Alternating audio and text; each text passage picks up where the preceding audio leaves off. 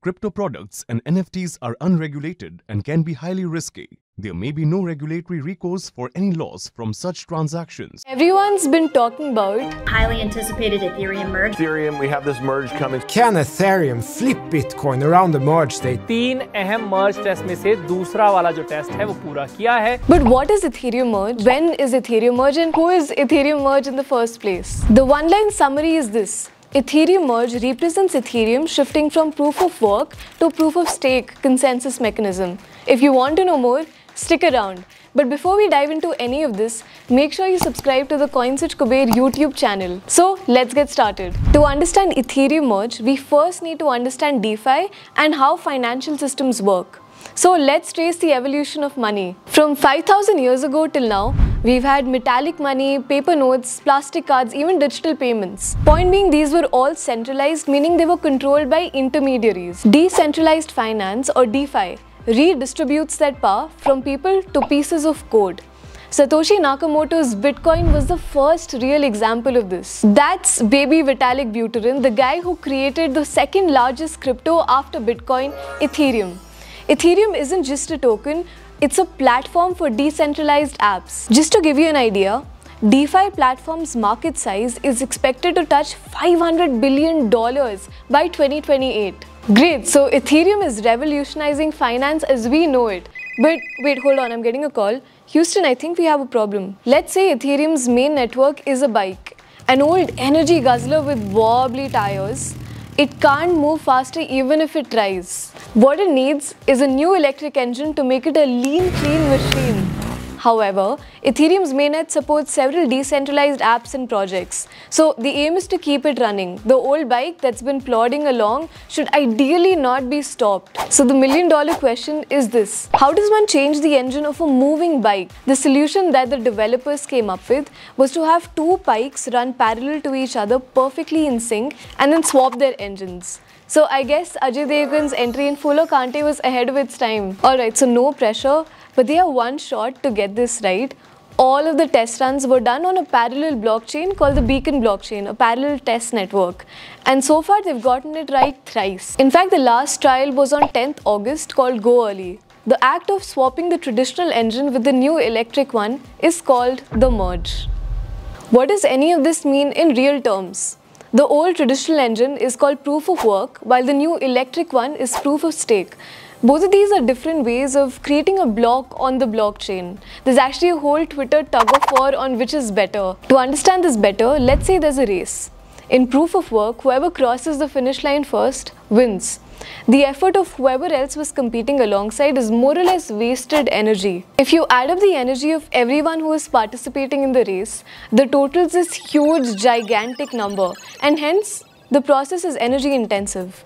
In proof of work, if you translate it into the crypto world, everyone solves this complex math problem and whoever solves it first gets ETH tokens. Let's talk about proof of stake now. In this case, it's important to note that not everyone runs the race. At the start of the race, everyone pulls in money and the race organizer decides who runs. Whoever puts in the highest amount has the highest chances of being selected, because if they don't perform the task, they lose the entire sum. So there's maximum motivation to complete the task. Overall, as you can tell, there's less effort involved. In the crypto world for POS, the protocol acts a bit like a weighted dice while selecting who will solve the next puzzle. Higher the staked amount, higher the chance of getting selected and earning ETH. This is how proof of stake is way more energy efficient than proof of work. In fact, a recent article by Washington Post talked about how Ethereum's energy consumption is 45,000 gigawatts per hour. That's equivalent to New Zealand's entire energy consumption in 1 year. This is the ultimate Hulk smash fact in support of POS. All the POS experiments that we are talking about are happening on the Beacon blockchain. That's the second bike in our earlier example. Think of the merge as a union between Ethereum's main network and Ethereum's Beacon blockchain. And as with most unions and weddings, there's a lot of excitement but a lot of chaos as well. Twitter's been filled with rumors about the Ethereum merge, so we thought it's time to clear the air, time for some myth busting. The first one, hands down, has to be about how Ethereum will be able to process 1 lakh transactions per second after switching to POS. To give you some context, currently Ethereum is only able to process some 30 transactions per second. Ethereum founder Vitalik Buterin's quote talks about how this will be true after all of the phases of ETH's roadmap. For now, the switch from POW to POS just entails a 10% increase in speed. The second most common myth is how gas fee will reduce on the Ethereum network. Gas fee is what we use to transact on the network. Let's be clear, the merge is all about the way we decide how to mine crypto. There's not going to be any impact on gas fee. The third rumor that we'll be talking about is about how users will be able to take out or withdraw the ETH tokens they had pooled as part of the POS after the merge.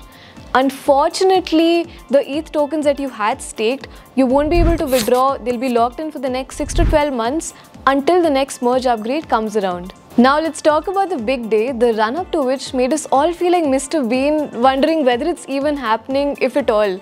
So the dates of the merge is set. It's set to happen between the 10th and the 20th of September 2022. Well, let's say the merge is a huge success. What next? Some say that the crypto mining process will become 99.95% more eco-friendly after the merge. More environmental benefits means higher adoption from, say, governments and institutions, and hence more demand. At the same time, and this is linked to the third myth we'd busted just now, the ETH tokens that people pooled or staked can't be withdrawn, at least for the next 6 to 12 months till the network's upgraded. That means there won't be a sudden sell-off of Ethereum tokens, that is, a lot of people adding Ethereum tokens into circulation. Hence, supply is more or less constant. I know what you're thinking, potential bull run, right? But there's so many variables at play. Price movement is bound to happen because of the volatility. For more insights on the price action, check out our latest episode of our new podcast, Crypto Kranti.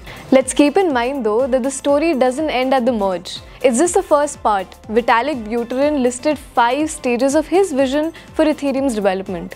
We still have Surge, Verge, Purge and Splurge. All of these are steps to make Ethereum's network more efficient. That was a long and short of one of the biggest events in blockchain history.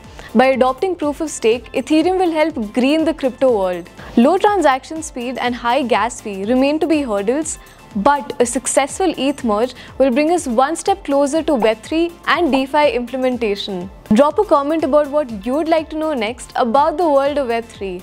If you like this video, don't forget to like and share. See you next time.